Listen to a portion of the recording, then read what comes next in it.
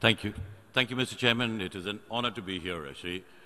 And I'm so grateful that a number of speakers who've spoken before and member states have highlighted that we have a real challenge ahead. And this challenge comes in different shapes and sizes.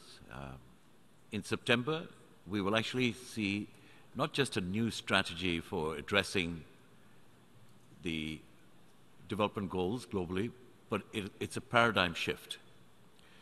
Effective January 2016, all governments will have to start changing their national development plans to align themselves with the SDGs. And I would like to focus my remarks on the actions perhaps we might take based on the policy dimensions which have been agreed or being discussed, and a number of speakers have reiterated issues relating to governance, transparency, inclusive growth, and different sectors as well. The ambassador of the UAE pointed out that we do not have adequate ODA resources. It runs about at 130 billion a year. Foreign direct investment, on the other hand, runs at about 1.5 trillion, depending on what numbers you take. And the reality is that the SDGs, if you were to address them comprehensively, the infrastructure investment required ranges, depending on the estimate, $5 to $7 trillion. And we know that when we started the MDGs way back in 2000, even the OECD targets which we had picked up originally, member states committed to do things. They said, yes, we will provide resources. In today's financial crisis, I'm afraid we would be lucky to direct ODA beyond 150 billion, if we're lucky. So we really need new mechanisms, new financing mechanisms, and I'm really pleased that the Financing for Development Conference is actually looking at not just the traditional ways of addressing all problems, but looking at international public finance, international private sector, as well as domestic public and private finance. And if we look at that aspect of it, Mr. Chairman,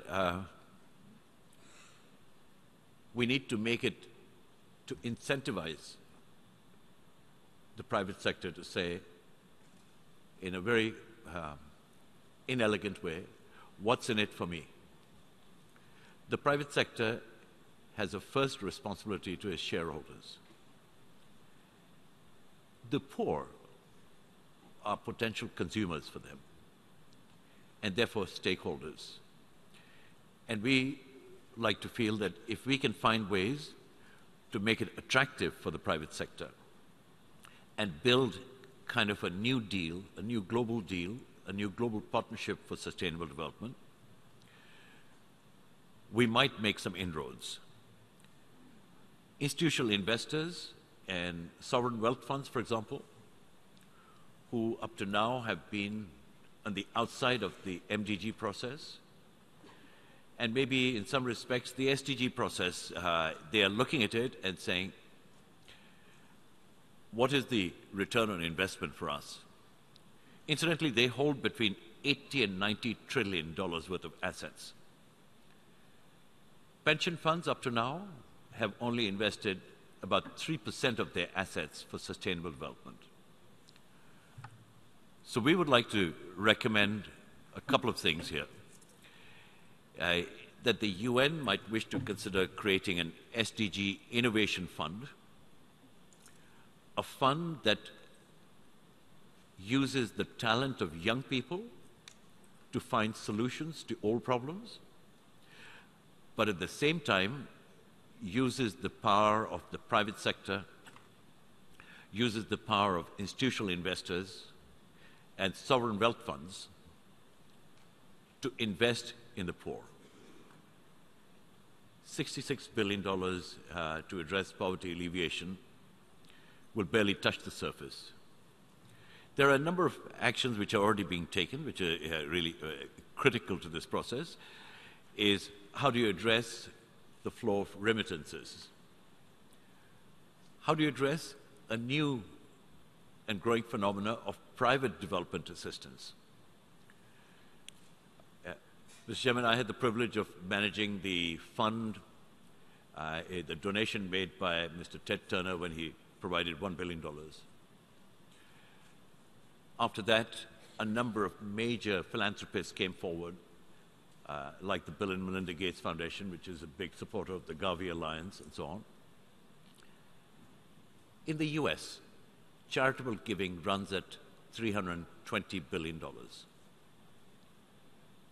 Very little goes to international development assistance.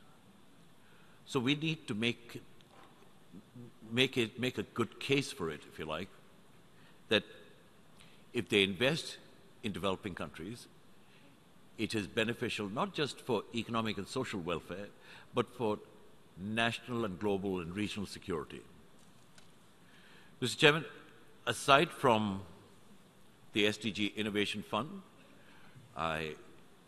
there is a new phenomenon, a new trend which is taking place, which is called blended finance. That's the, if you like, the pooling of public and private resources.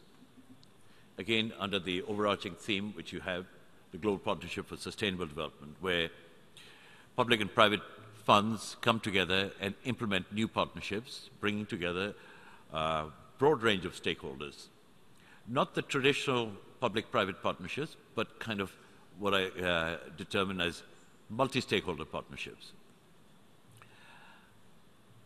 On our part, we are, to address some of these issues, we are planning to create a partnerships portal where we would provide information on projects so that NGOs and civil society organizations can upload their information on a virtual platform, and prospective funders can look at it and say they can invest in it.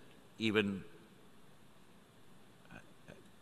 bilateral agencies, multilateral agencies, etc., would find it useful, and we intend to use the power of new technologies to create that.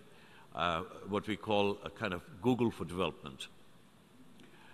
Mr. Chairman, finally, we are also looking to create a center of excellence for partnerships, because while partnerships are not new to the UN or to the international community or at the national level, often there is confusion when you expect private sector financing. It is the attitude of saying, okay, you just give me the money and I'll spend it, without the attendant governance process. The debate currently is not about the 17 SDGs or the 169 targets.